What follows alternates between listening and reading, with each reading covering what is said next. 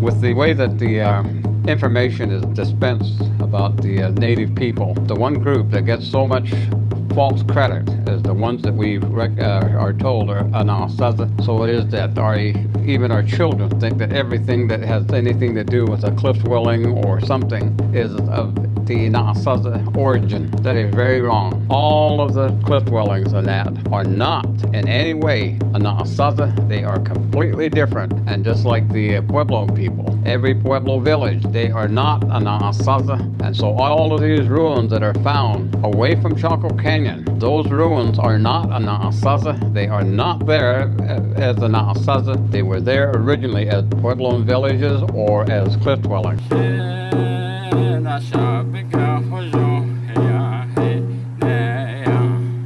Anasazi hat nego dikata hanne shida bedin kitaude so bedasni.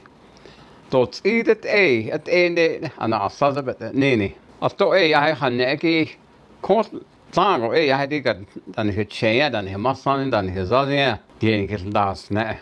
Digi dikat hajodi kat bana hanne dole to ko badganik she dikat ben kitahwil net dole. Anasazi bet nini gi na great chaga has neo be what jet ko heta ta ayesa keda hat in de aron de dam dabana ko dikat ayakini kinda nas ja a ko to dikat hanne hot ego hanne betadit ko dihi ben hitahwil net dole. And the history is talked about with our people, and specifically the Anasazi or the Anasazi people. When we talk of those people, we're talking of the location at Chaco. There are other places in that various encounter with the Anasazi people took place, but we need to get the information correctly. When the Diné first came into the area some 2,000 years ago, as they came from the east and they came into this area, they found people here already living. They found the people that lived in cliff dwellings. They found people that lived out in the open, in the pueblos, and so on, all along the river that are designated as today as the Rio Grande. Along the Rio Grande, there were many, many different groups of people on that lived there. Also along the Colorado and all of these different waterways, there were already people that were living there. They were not just one group of people. That is the important thing to understand. When we talk about the Pueblo people, there was not just one group of Pueblo people. There were many different groups of people that lived and made a living in what is now today referred as the Pueblo people. And the same goes for the people that are known as the cliff dwellers.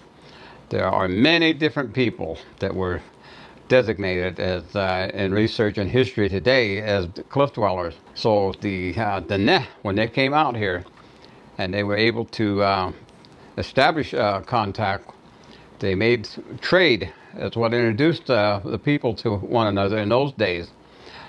But as time progressed, the people that became Diné, now those are the ones that we refer to as by clan system. The people who became Diné that were cliff dwellers were many. And it is that we have them today. We call them Sejakina, that's a clan. And sometimes even Kinsachini, which would be the Pueblo people that became Diné. Or Tafchi is another one that were Pueblo people that became Diné. But there are so many different cliff dweller families and clans and that we have in our oral history that are no more. And it is that we had people that we referred to as Tayat Diné. Now when we talk about these types of clan and referring to these cliff dwellers, we say Tayat Diné, it would mean the people that were surrounded by cliffs or rocks. And then Tayat Diné, Tenapal Diné, that would mean like the people that had structures and dwellings in something would be like a cove or something in a rock. And then there are people, Tetathané, these are people that could live among the rock. And so even those, and then there's another one that Tapathané or Tadapa, That's what they used to call them. That means those that can live in the rock faces of canyons. And so these people are the cliff dwellers. And they are the people that became the Diné, and there was many of them. They did not speak the same language. They were different, just like the Pueblo people. Thinking that they were just one people or one group of people is wrong. There were many different Pueblo families and groups and that. They all spoke different languages. They had different way of things that they did. And so it needs to be understood that the Pueblo people were many different groups of people. The cliff dweller people were many different group of people. But the group that we call the Diné, which is the people known as Navajo, they were one group of people. And they began to, when they came into the area, other people came and joined them, and they had their own clan families, and they became the Diné. And in the oral history of our people, there comes a time when the Diné began to divide up, and some of the Diné moved away. This is very important to understand. There are people saying, you know, that misinformation that is being made available in great abundance, that the Diné came from the north across the land bridge.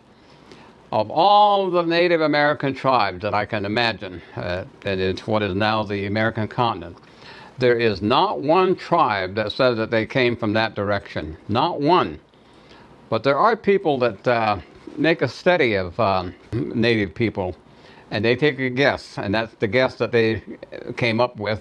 And everything is taught that all Native American people came from a land bridge from Asia to here.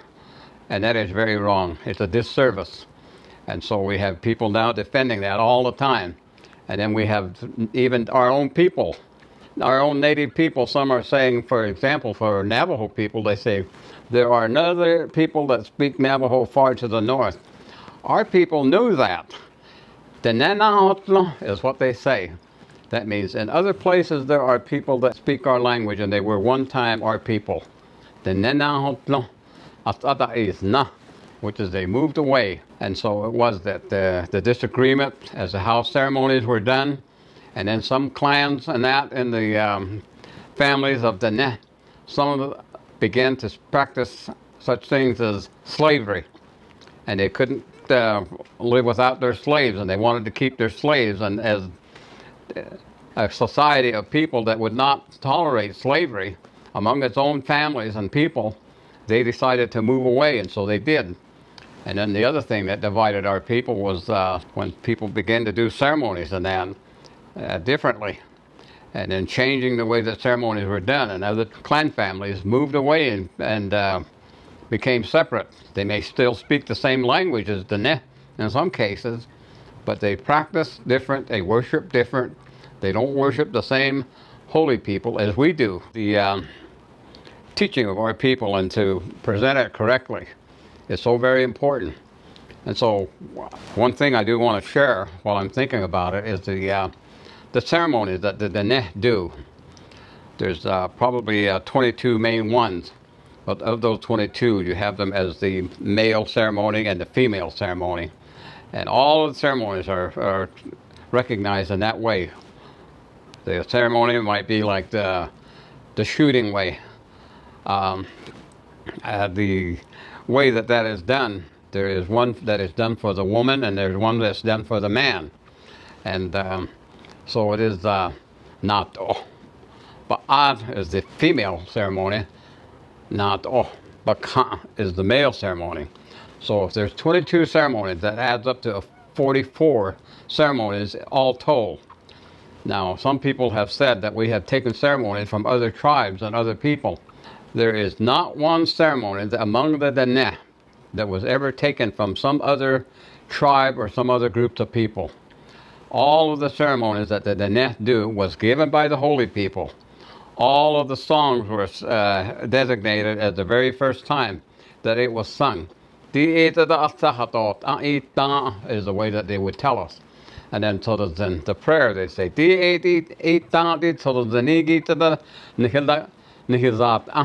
it means they put it into our mouth. And so all of the ceremonies and that have a special place in our traditional ways as the Diné, they were given by the holy people.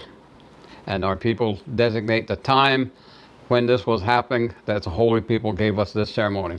Every one of them. And I have not been able to find out anybody I have asked, tell me which ceremony came from somewhere else or from some other tribe, and they say no. It came from the holy people.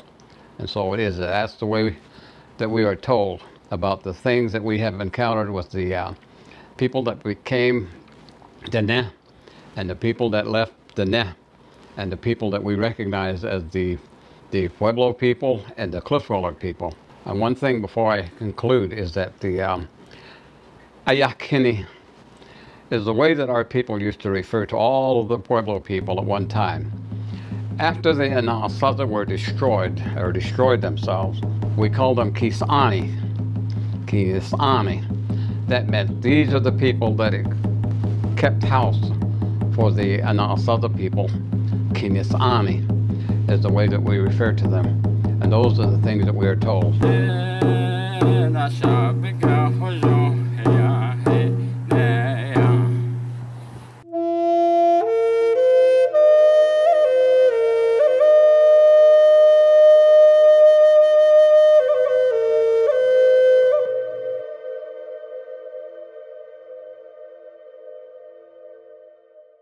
Hey, thanks for watching our videos.